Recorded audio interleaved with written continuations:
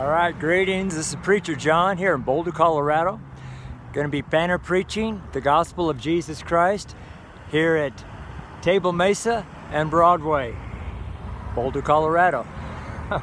It's about 12 noon, a couple minutes till. I start at 12.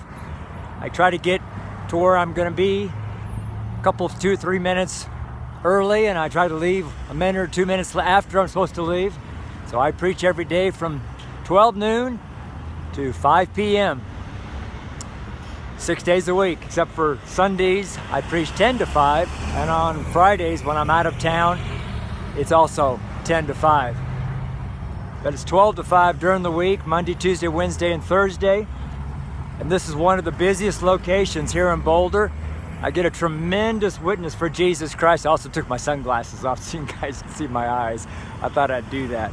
But it's going to be about 70 degrees here in Boulder. All the snow is melted. And as you can see right up here, I'm actually right at the foothills.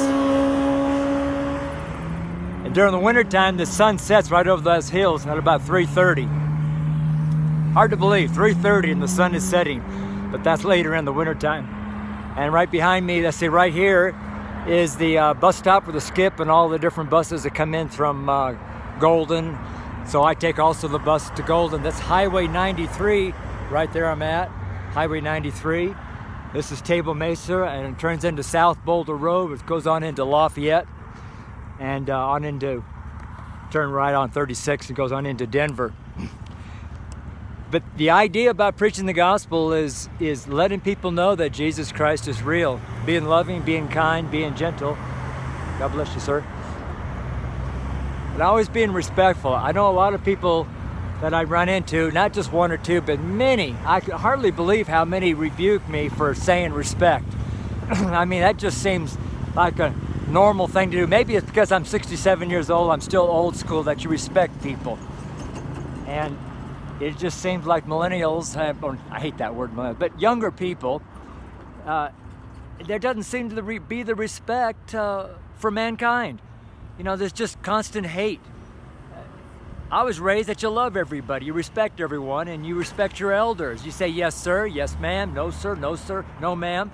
You respect. You open the door for women. You, as a man, you're just kind. You give up your seat for a woman if she wants to sit down. You take care of people. You take care of your grandparents.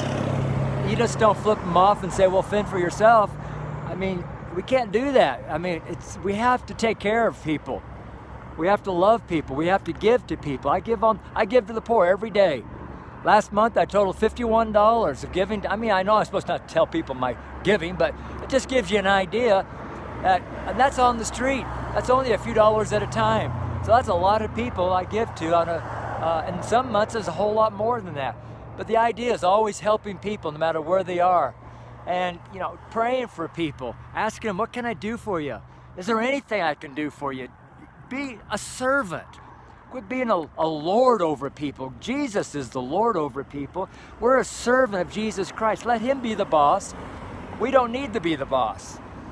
We need to be a servant and to lay our life down for people and to ask them, what is it that I can do for you today? Help the people, and whatever it is, do whatever you can to meet that need. Be a vessel that God can fill. Be a willing and obedient minister of Jesus Christ, even if you're not ordained. Doesn't matter if you're ordained, doesn't matter if you went to Bible school, doesn't matter if you've got any formal training. If you're saved today, you're ready. Today is it. You start preaching today. You got saved today, you received Jesus Christ today, then today is the day you start ministering. Not tomorrow, not yesterday because you didn't know who Jesus was, but today you're saved. And if you're not saved, you can do what I did. I said, Jesus, I get choked up every time because it's such a real event in my life. But it's Acts 2:21, whosoever shall call upon the name of the Lord shall be saved.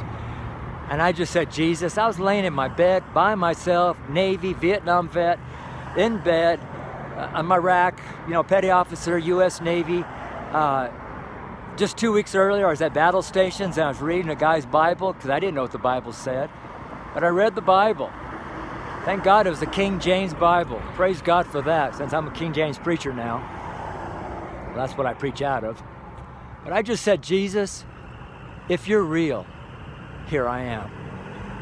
Man, oh man. That's been 47 years ago. That's a long time, and I've not quit. It's just been an ongoing ministry. I've not quit since the day I got saved. I've not stopped preaching Jesus Christ. That's for over 30 years. People are calling me Preacher John. I didn't call myself Preacher John. They did.